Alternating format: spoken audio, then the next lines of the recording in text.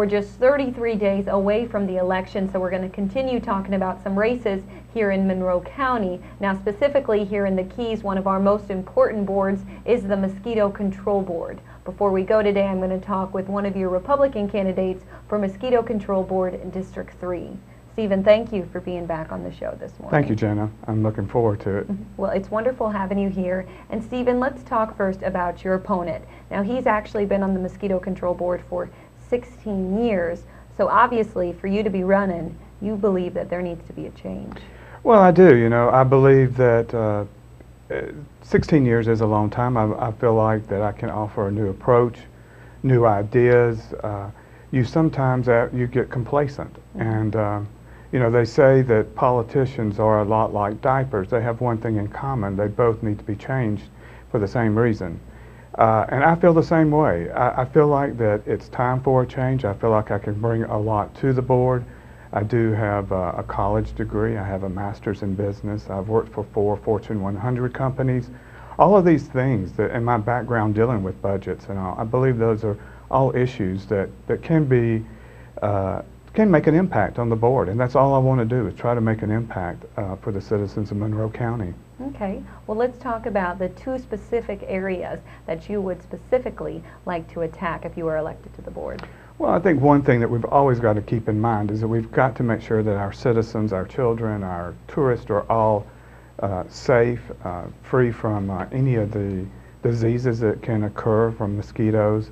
We've constantly got to be on top of that, and that's one thing that I definitely would want to continue. And another thing is the budgets. I think that we've got to constantly look at that budget and get those budgets under control. Now, there was a recent increase, a 6.9% increase in the budget. What do you think you would have done in that position, Stephen? Well, I certainly would have voted against it. I'm a true conservative, fiscal conservative. And one of those things is keeping our taxes in line. I do not believe that there was any need for our homeowners in the county of Monroe to be paying more taxes, and they will next year. Starting October 1st, every homeowner will be paying 7% more for their mosquito control budget. I don't believe that was necessary, and I would urge anytime all of the boards and that are government type boards like this to watch what they're doing.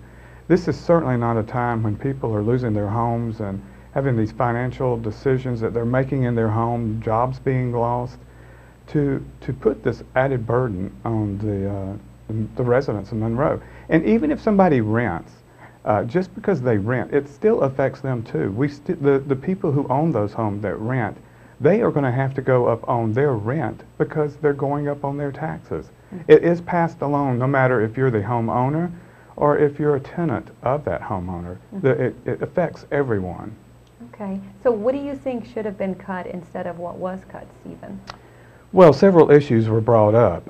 There's been several things brought up that could have been cut. I'm not saying that which one I would choose, but some of the things that were brought up at the board meetings, which I've been going to for the past year, was a contingency fund for the employees should they leave. There's money set aside for their built-up vacation pay and sick leave that they're paid when they leave. That was certainly one issue. They are currently, the mosquito board puts aside the total amount. If everyone were to walk out tomorrow, they have $750,000 put aside so that they could pay every employee. Well, it's just unrealistic to think that every employee would have walk out tomorrow. If the most I think has ever been expended is around $100,000 to $125,000 in 1 year. So I believe that amount would have been fine to have just taken out maybe $300,000, $350,000, $400,000 out of that contingency budget. You still would have had plenty for a large number of employees leaving and been protected, and you would not have needed this increase. But that's one of the ways is right. One of the ways there that they could have cut. And Stephen, if people want more information about you or they want to contact you, they can check out your email address, Absolutely. which is located on the screen, also your website. That's correct. And the number, is that the number that they can reach you at? Certainly. Feel free to give me a call. I'd be glad to talk to anyone, answer any questions. Okay, well, I wish you nothing but the best during this next month, right? It's going to be a busy one. It is going to be a busy one. Thank you for being on the show, Thank you, Stephen. Jenna. And thank you, everybody, for tuning in this morning. I invite you to join me again tomorrow morning at 7 a.m. and again at 8:30 a.m. Take care and have a great rest of your day.